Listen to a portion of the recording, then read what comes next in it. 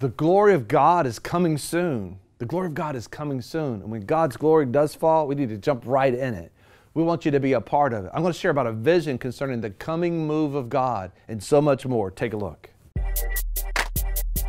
Be sure to subscribe and press alert to get new notifications of new success secrets made available on VFN TV.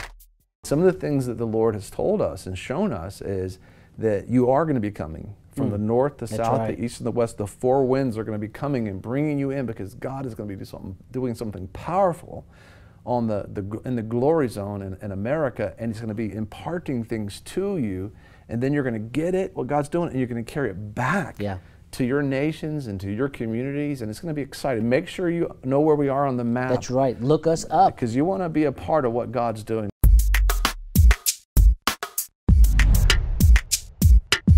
We're so excited about our new book, I Will Fight, Strategies for Your Success. You got to have a strategy and you got to fight. It's not about a physical fight, but you got to fight. And guess what? If you fight, you win. You'll be successful. This book is about transforming your thoughts, about what your beliefs, the decisions that you're making, about speaking. What you say is so powerful, and what you do, what you're saying, your actions you take.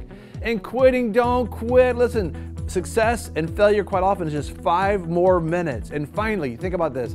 So many people talk about you should do this, and you should do this, and you should do this. And look what they're doing. They're not doing nothing. You can't let people tell you you should do this. As a matter of fact, they can't be putting their should on you. This is so important. Listen, we want to bless you with your free copy of I Will Fight, Strategies for Your Success. You can get it at vfnkb.com. That's vfnkb.com. Get your free copy today. Now, I've literally seen what's taking place. I remember walking in the midst of it prophetically in a dream, and all the nations were there, John. And there's like this holy hush, because when the presence of God, the glory of God's there, it's just we're all family, right? And we're all created by God, and we just know it's okay to be quiet. And it was just awesome. But there was just different nations and all that, and your nation was there too. So don't miss out. Listen, when God is doing something, don't wait for it to come to you. What God's doing, just dive into it. And what happens is when God's moving and there's a porthole open up in the heavenlies, and His angels are ascending and descending and shifting cultures and nations and all, you want to be right in the middle of that downfall of what's taking place. You talk about that holy hush. I remember seeing the same thing. I was walking through this outpouring of Spirit. There were so many people. I mean, jammed packed. There were even people sitting on the floor. But there was such a hush and a reverence for the presence of God. People were packed in like sardines, but they were just happy to be in His presence. And it was just a beautiful thing. Every tribe, people singing, worshiping in different languages, packed in, but they were so sounds like Revelations, right? Every tribe, tongue, and also I remember seeing this part of it too. Maybe you've seen it. Let us know. You comment below. I want to hear about what God is telling you about what He's doing in this day, and the outpouring and the glory outpouring and the great awakening and everything that He's doing and going to do. But another thing that He showed me was, and we weren't even talking about this, but we're talking about it now, is that this one particular man I saw in this vision was, he's from South America, and if everybody knows him in South America, so he's like a real famous man, and everybody would want his autograph and want to spend time with him. They knew about his career. Dream? Yes, and I believe it was the entertainment mountain where he worked. But what God showed me was he was running a camera, John, in the presence of God, because you have so many things going on, but you got to run cameras. I mean, camera men and women are so important. Without them, we couldn't even get this to you right now. It's amazing how important they are. And so he was running a camera. Somebody who's the top of the heap in South America came to the glory zone, and he was just grateful to be in the presence of God. And instead of thinking about himself and opportunities, like, I just want to serve. And so he's sitting on a camera, one of those cameras you could sit on, it's like a seat, and you can crank it like a crane and go all over the place. It was just amazing to see that. So no matter, I don't care if you're the leader of your country, I don't care if you're part of the parliament of your country, or part of the Senate or Congress or whatever, or you're a housekeeper at a local school. God wants to touch everyone. So get your expectancy up. You can find out more about this, on the VFN Torch. Type in things about the glory zone and revival and the outpouring. And we came out of the Brownsville revival that took place, started Father's Day of 1995. And as a matter of fact, we're fixing to go in a couple of days and spend some time with Pastor John Kilpatrick. and with a lot of other ministers coming in, and I'm telling you, God's going to do it again, and it's going to be bigger than ever before. I'm so excited about what you're saying, because even there's some of you that's thinking, you know, oh, that's wonderful, that's great, but maybe I've missed my time. I don't know, how can I be a part of it? When the glory falls, and it's going to fall, and when the outpouring happens, everybody's going to want to serve. There's something on the inside of you that says, I just want to be a part, God. What can I do? I remember I was just so happy to be a doorkeeper, an usher. If I could just hold the door, that period of my life, you know, during that Brownsville revival, I was so happy to do that. And now you're here. Think about it. You're willing to hold a door, and now God says, I want you to be on national television, right? International television. Yeah. Amazing. Well, I want to encourage you to, I'm thinking about this, because quite often people think that, you know, God brings in a huge revival or a great awakening because people became so holy and perfect. And the reality is, it's normally because we've gone astray, and we're dry, and we're you know, got injured or whatever it is. And God comes in, and that's what revival is. He revives us from that place. So if you're angry, if you don't know why, I used to be able to be just happy about everything, and you were free, but now maybe you've been hurt. Maybe, you know, a passion denied perverts. Maybe your passion got all twisted up in some stuff, or maybe, you know, hope deferred makes the heart sick, and you're just, you know, you quit hoping. And you're perfectly set up for revival. Understand? I remember Father's Day 1995. We told more details about this, and you can find on the VFN Torch at vfnkb.com. But we were at wit's end, you know, where we were, and we were not deserving, you know, something happening. But God chose, what did not truly believe because of Pastor John Kilpatrick crying out, and he was pointing us, you know, to revival and telling us what he's seen, but we were so disconnected because we didn't see what he saw, and we did, you know, followed his leadership, and then even his heart got sad in wanting to see it take place, but it was at that one point, you know, where he thought, you know, he just didn't care anymore. So you get the point. He did care, but you know, you're just so out of it. His mother just passed. He's a man of excellence and high character, and always just integrity and just a good person, a very good person.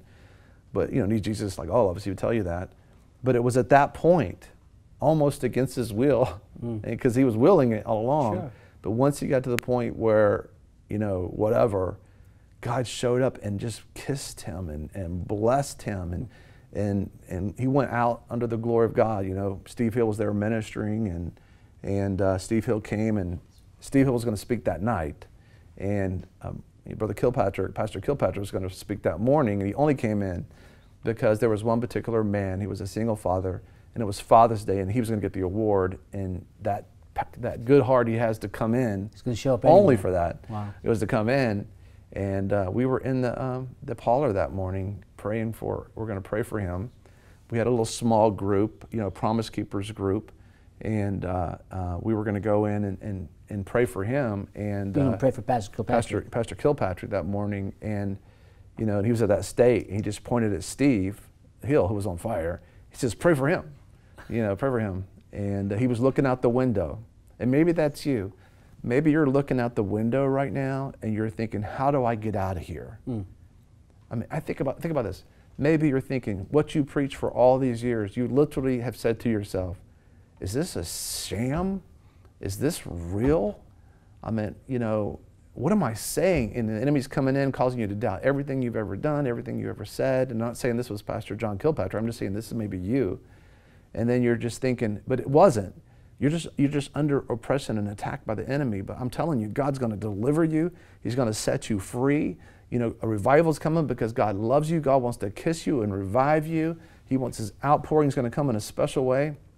And the moment, I don't care if it's a plane, train, jet, backpack, hiking, camels, ever how you can get to what God's going to do, I want you to get there. And what he showed us specifically, it's going to happen all over the world, but he also showed us the glory zone is going to touch, which is the Gulf Coast region, almost from Destin, Florida, all the way into Alabama, you know, which is this big swipe of territory that all these planes, and the winds are going to bring in from all four corners right around the Bay of the Holy Spirit in Mobile Bay. It's going to be a hub. And I was just on Mobile Bay, you know, the Bay of the Holy Spirit with Brett Holderbaum, a spiritual son to me in the Lord. And something awesome happened while you were there. Yeah, and we were about to get off and go eat at Felix's. If you get a chance to go to Felix's in Mobile, you want to go there.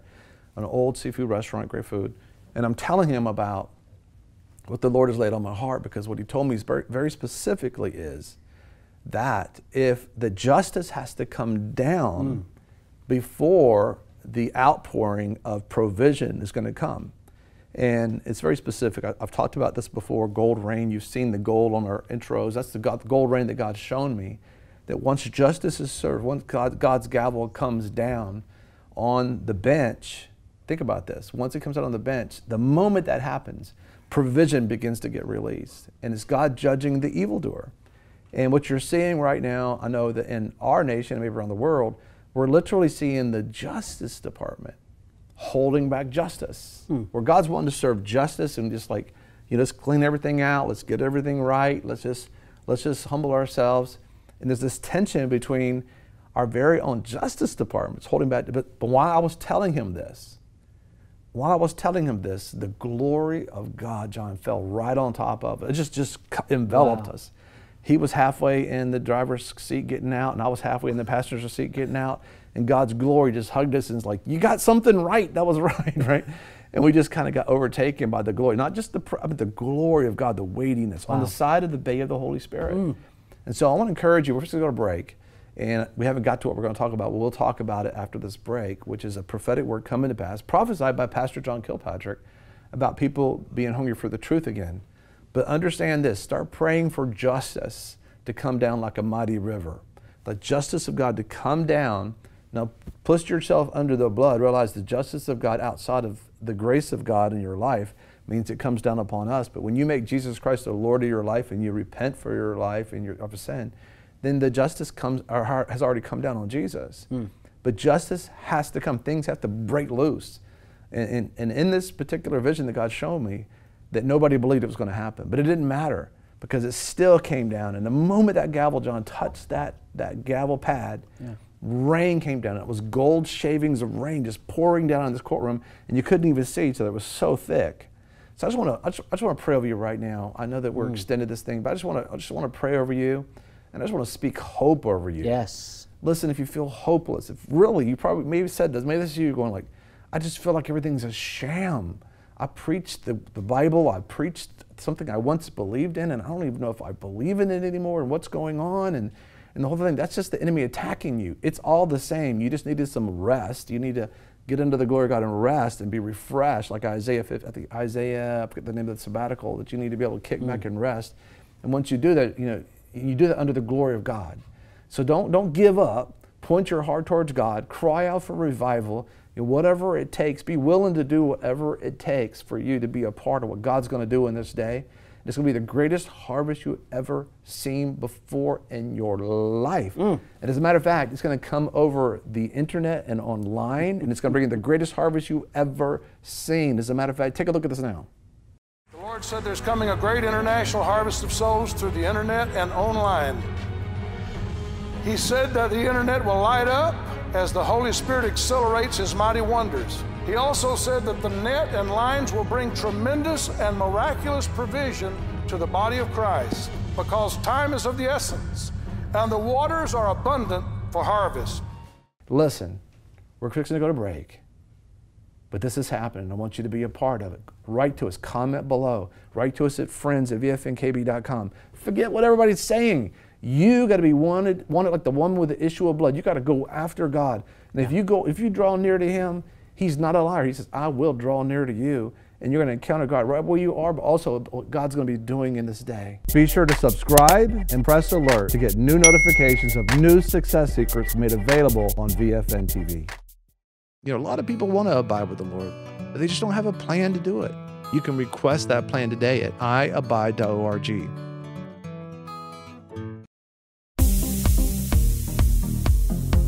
I'm your host, Greg Lancaster, and we're so glad that you've joined us. Don't forget you can join us 24 hours a day, 7 days a week. Download our app and sign up for our newsletter, The Torch, at vfnkb.com. I've enjoyed our time together. God bless.